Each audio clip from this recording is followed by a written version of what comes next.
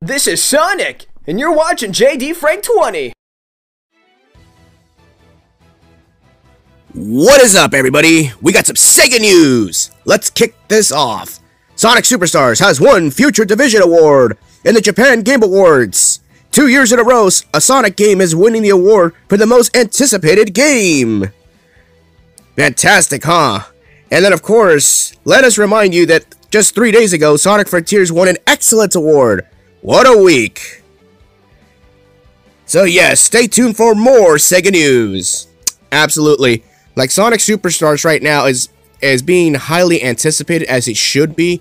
You know, at first, a lot of you naysayers out there were saying, oh, this game it's not worth the $60, it's not worth the hype. Look, you can believe whatever you want to believe, but again, I said to everyone, wait till Tokyo Game Show, because that is when SEGA pulls out all the big guns. They show you a prologue, which the prologue was fantastic.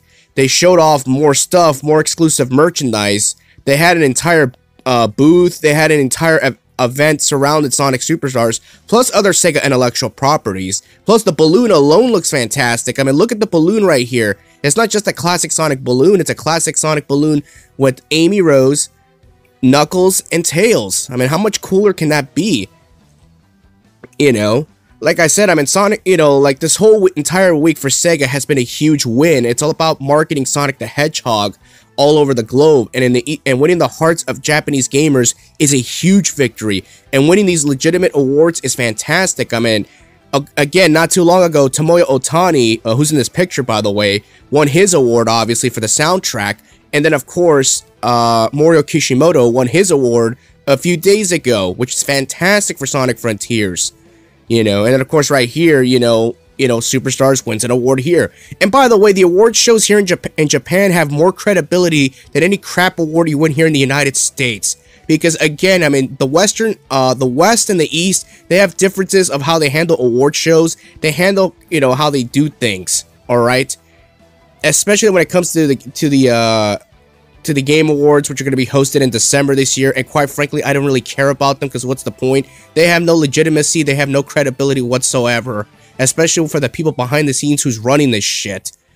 You know, so again, you know, let's see how Sonic Frontiers and Sonic Superstars are going to get screwed over again. You know, that's what's going to happen. They're going to try to trigger the entire fan base, so we're all going to be going at war with all these other companies. Not going to happen. I'm not going to waste my time on that. You know, again, you know, Sonic right now is winning legitimate awards in Japan, and winning that market is more important than winning some shit award here in the United States. That's just what I have to say about that topic. You know, and speaking of Sonic Superstars, here's a tweet from Sonic the Hedgehog's official Twitter handler that was just posted a few minutes ago. How did the mischief on the North Star Islands begin? Embark with Fang to uncover the mysteries. In the prologue chapter to Sonic Superstars, written by Ian Flynn, Fast Friends Forever comics will return on October 23rd. Here is the screenshot right here of what it looks like. Fang's big break. Alright, that's interesting right there. Yeah, because it'll go in depth on how Fang teamed up with Dr. Eggman. Again, the prologue really didn't answer that. The prologue just basically stated like how all three of them joined forces together, and obviously Trip taking a lot of the punishment because they had to go through a dangerous area. But then Eggman got all the answers he was looking for the island.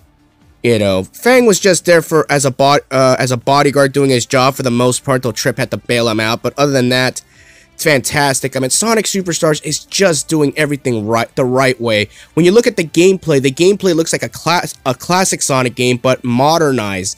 Again, it has the Mega Man 11 vibes. It plays like a classic game, you know, but it has a modern twist to it. It's not like Sonic Mania, where the game it's so pixelated and it just feels like a step backwards. And it's unoriginal, by the way. 8 of the zones are unoriginal. You're never going to convince me otherwise, people. So again, Sonic Superstars is just fantastic. Just having Nato Oshima and Takashi Iizuka teaming up together, this is what we needed all along for the Sonic the Hedgehog fan base.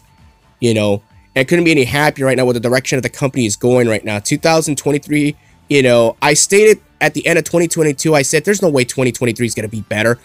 Oh, it is. You know, winning awards left and right, Sonic Frontiers, all the expansion passes we're getting, the Final Horizons coming out, you know, Superstars getting all the hype behind it, Sonic 3 movie coming out next year, pending if the strike is going to end anytime soon at the time of this recording.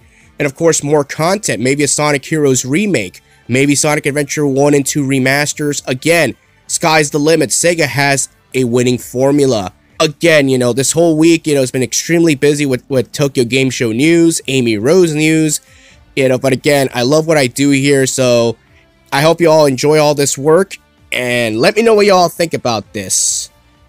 And I gotta go, peace out.